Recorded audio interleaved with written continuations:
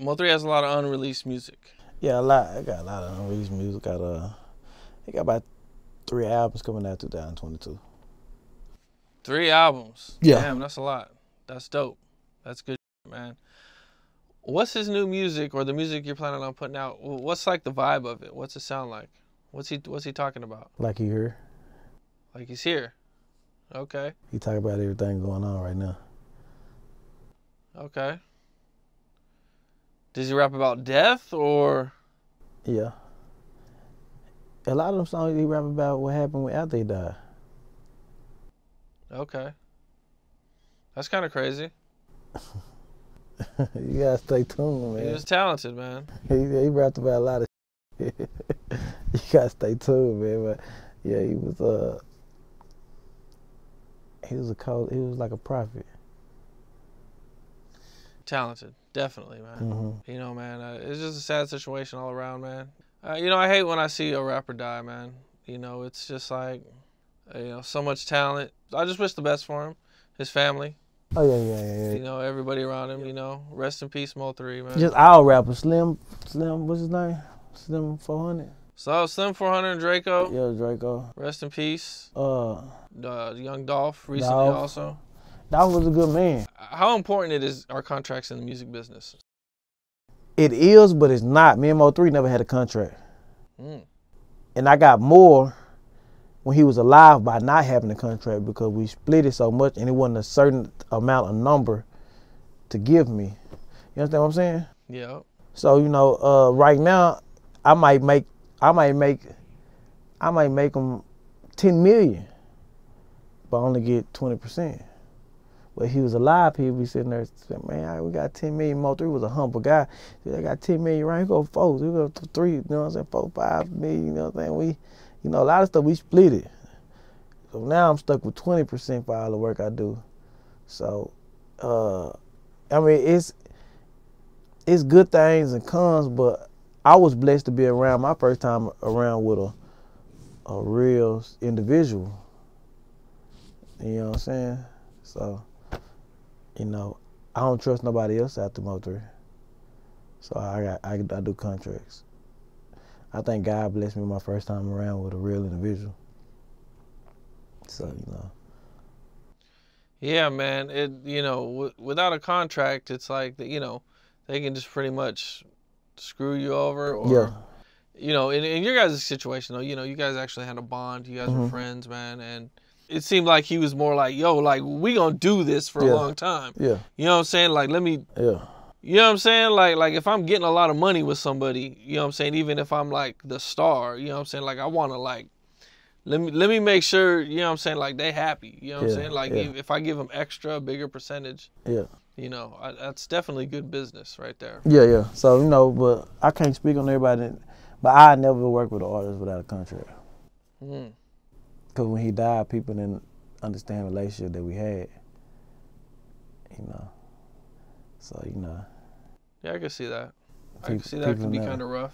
When they die and you ain't got no contract, people only try to, average person only worry about when a person die, the average person close to you worry about how much money you die with. That's the first thought that's the first thought come to people's head when somebody die with money. What did he leave me?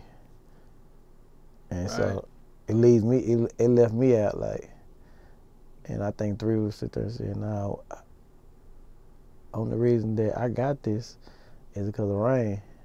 And if I die, and still to this day, I take up for him because the only reason I got this is because of Mo3.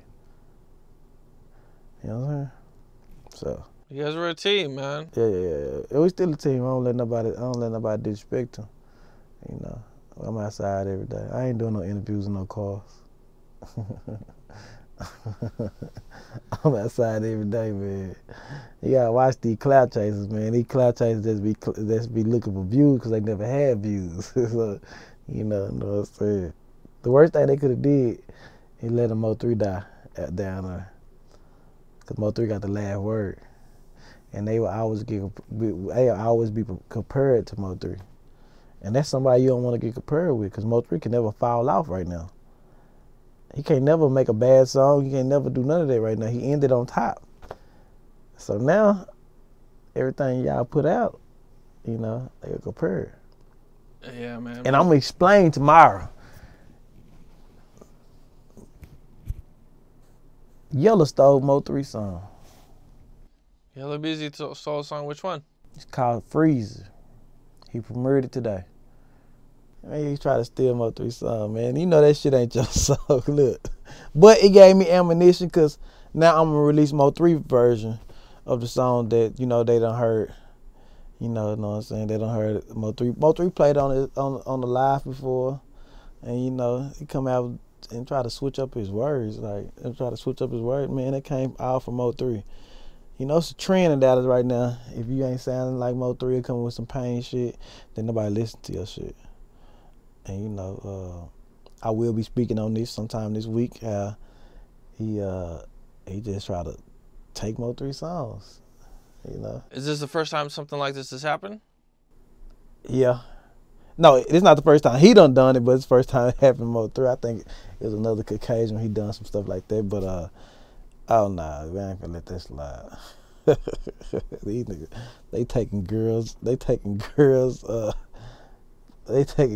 pussies and songs, and that shit ain't finna go. Nah, no means no. You ain't finna take this. You know what I'm saying? Nah, it ain't finna go like that. How old is the song? Three recorded 3 years ago. He never made the album. They never made the album. Nah. That's pretty crazy. I forgot about it today, and I seen the clip. I was like, oh, you slick bitch. You slick bitch.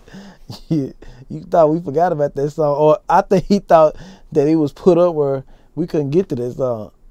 Nah, hell nah. You just try to switch Mo3 words up into your own words, you know. How did he get the song? Money Maya. You know, Money Maya got a lot of songs. They probably riding around listening to it, you know. Money Maya. Money Maya is like this mystery woman that we all hear about, but at least not that I know, that we've never seen or really ever heard from or anything.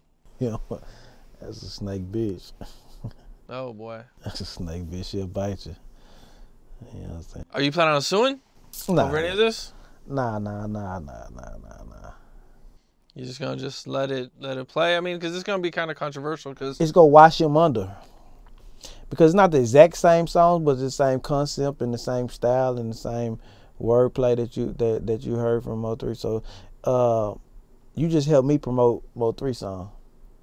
Now I'm gonna go all out and put a big artist on there, and you know, I think it's gonna be bigger than Outside.